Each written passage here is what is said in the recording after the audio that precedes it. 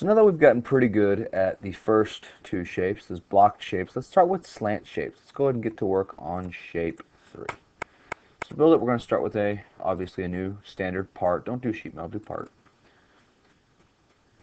And this time I'm going to try building a big block and cutting out the rest, just to show you there's multiple ways to build. Before we built like with pieces already missing. We didn't draw a big block.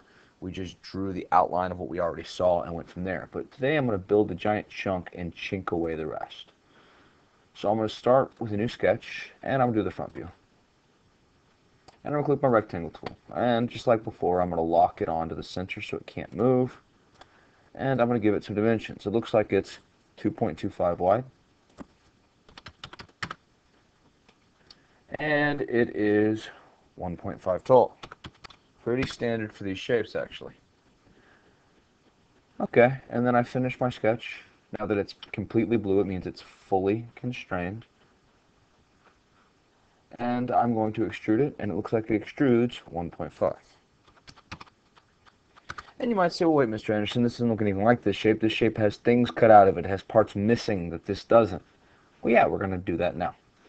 So what I'm going to do now is I'm going to cut out this big blocked shape. I'm going to go to a new sketch on this face, and I'm going to draw a rectangle. Now, you can draw the rectangle and then add the collinear constraint after, or you could lock it on at first. To get it lock on, what you need to do is you need to make that little yellow dot magnetize. You see how it kind of locks on and that line gets a little bit darker?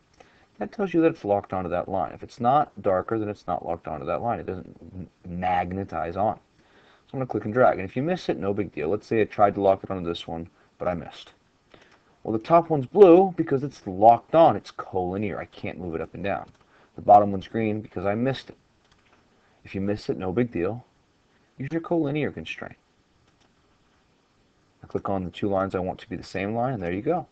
Now this is green because, well, we haven't told it what to be yet. It's 2 dimensions needed. I need to add 2 more before it's fully constrained. That's what that means when it says that right there. So I like to go to my home view so I can see what I'm looking at. I can go back and forth from home or isometric to my front view.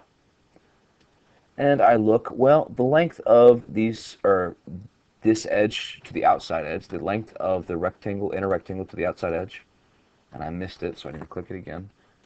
The length between these two lines, it says right here, is 0.75. And the same is true over here. If we look now, it says it's fully constrained, which means it can't move. Another way to tell that it's fully constrained is that it's blue. It means I can't add any more dimensions. It means we're good. I finish my sketch. And if I look, I can see that this inner shape, not the outer shape, the inner shape, cuts a distance of 0.75. You might kind of start seeing what we're building here. You can see if I just looked at the bottom, it kind of looks like this shape. But there's weird slants cut out of it.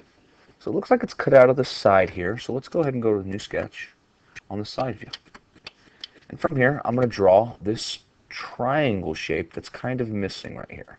If you look, it's kind of triangular shaped. If you don't see it yet, hopefully you will by the end of the video. So I could lock it on and measure it out, but I'm just going to draw a quick triangle and connect it. It doesn't really matter that I messed it up because we're going to learn 2 new constraints now. I want this line to be horizontal. I want it to not be at this weird angle. So I'm going to add a horizontal constraint. And I want this one to be vertical. Now, they're there. Now, I could have also made it collinear, which I was going to do anyway. But I wanted you to see those 2 constraints. So I want you to be aware of them. Horizontal constraint and a vertical constraint. How do I know what they are? Because I hovered over them and I read what it said it does. And then I looked at the pretty picture. And it shows you an example. So I use it there. Now I can make it collinear. Again, I didn't need this, but I wanted you to see the constraints. They're kind of cool. But it's not done. There's 2 more dimensions needed. Now it looks like there's only 1 green line, but yeah, we need to know what length this edge is and this edge is. I can change both. So those are the 2 dimensions I need. Well, if we look at the pretty picture, I can tell that this, go to home view, this is 0.25 from the bottom corner of my triangle. So I need to mention bottom line to this edge to be 0.25. And if you miss it, sometimes you got to click it over and over again. You just got to hit Control Z. Sometimes when you click it, you click the point, not the line. Sometimes when you click, it doesn't actually drag it out. You just got to hit cancel and do it again. If you click the line instead, if you notice the line gives you an angle because they're not perpendicular. They need to be perpendicular to each other, like this point and this edge, to give you a distance, or parallel, but they can't be at an angle. This is 0.25. And if I look up here, I can tell that this distance from the back to the front is 0.5.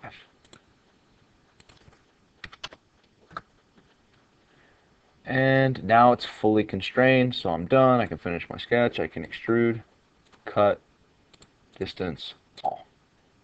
And now it looks a lot more like my shape. And then make sure you go to save and save it as shape 3.